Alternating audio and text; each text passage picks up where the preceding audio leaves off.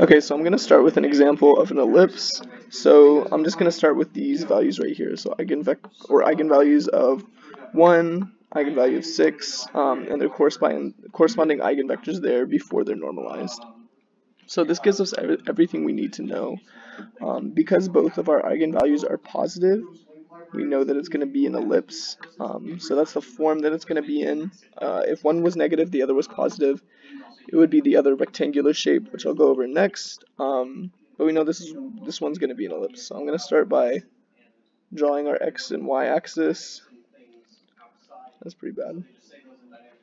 Okay, so we want to start by defining our equation. It doesn't really matter which variable is alpha, which one's beta. I'm going to choose 1 as alpha and 6 as beta. So our equation is going to be something like alpha squared plus 6 beta squared equals 1.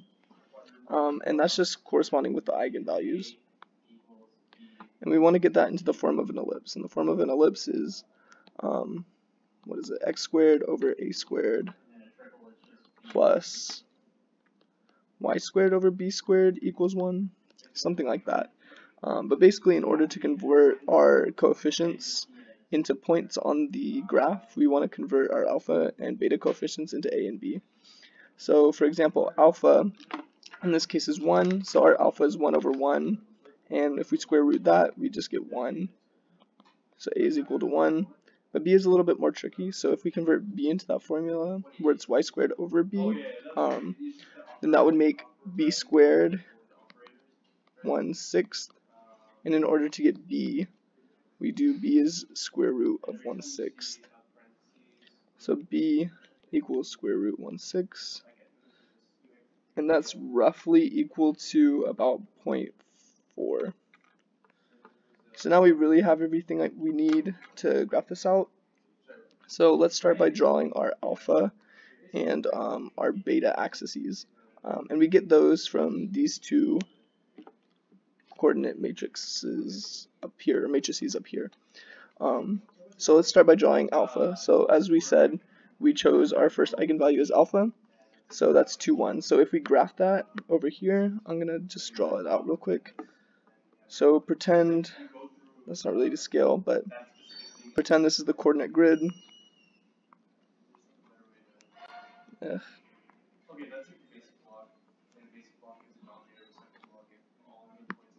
So our point is going to be 2, 1. So we go over 2, 1, that's right here. And we know that this axis has to go through the origin. So we're going to have a corresponding point at -2, -1 over here. And that's going to be our alpha. And that's a bad line, but we get the point. And we do the same thing for beta using our coordinate matrix. So that's -1, 2.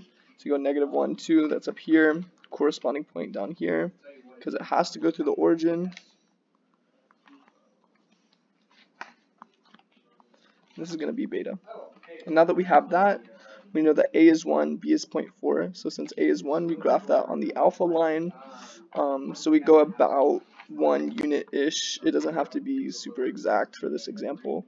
We go about a unit on each corresponding axis from the origin.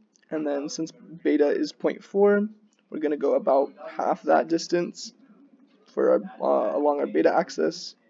And then we just use those points to draw an ellipse. And that's pretty much all you do for that. Let's go ahead and walk through the other type of graph. So for this example, I'm just going to use another one from the review. So let's say the eigenvalues are 11 with corresponding eigenvector 3, 2.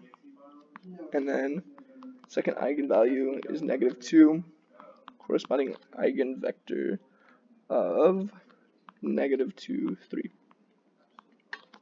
So same thing as before, we're going to set up our equation. So that will be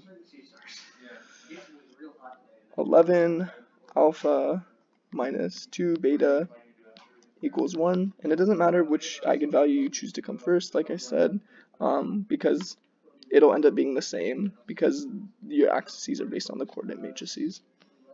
So because of that, we want to get it back into, we're going to get back into our ellipse form. So that's x squared over a squared plus y squared over b squared equals 1. So that'll give us our alpha is going to be square root 1 over 11.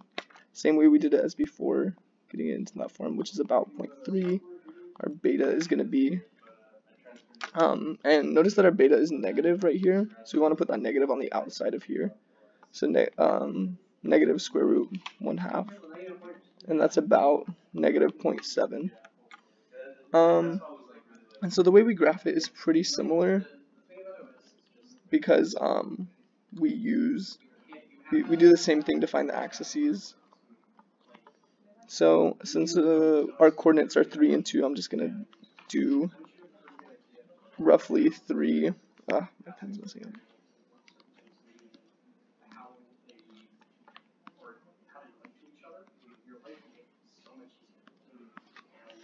So for our alpha, our coordinate matrix is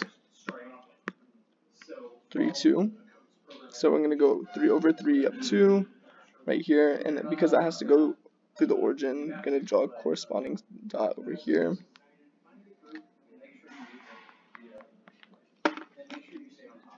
That's going to be our alpha.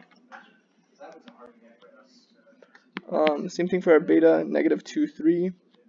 So that first point's up here, and we have a corresponding point down here. That's our beta.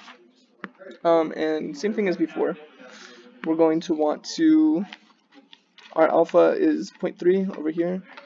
So we're going to want to graph that along the alpha axis.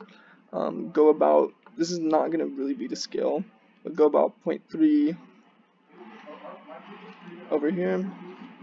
And same thing, same distance on the other side. And then our beta is going to be about twice that along the other axis. So roughly double that, make these points.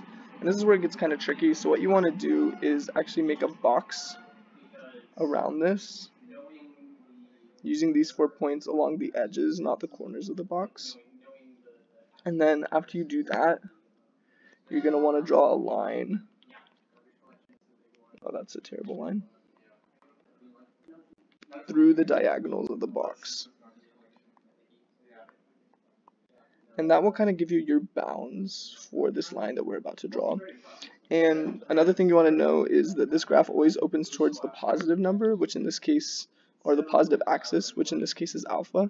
So our graph is going to open going this way, open towards alpha. If beta was positive, it would open going this way. But to draw it, we use these lines along the corners of the rectangle and the point to graph it. So it'll look something like this. That's pretty bad, but I think you can get the idea.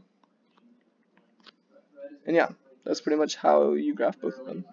Thanks for watching.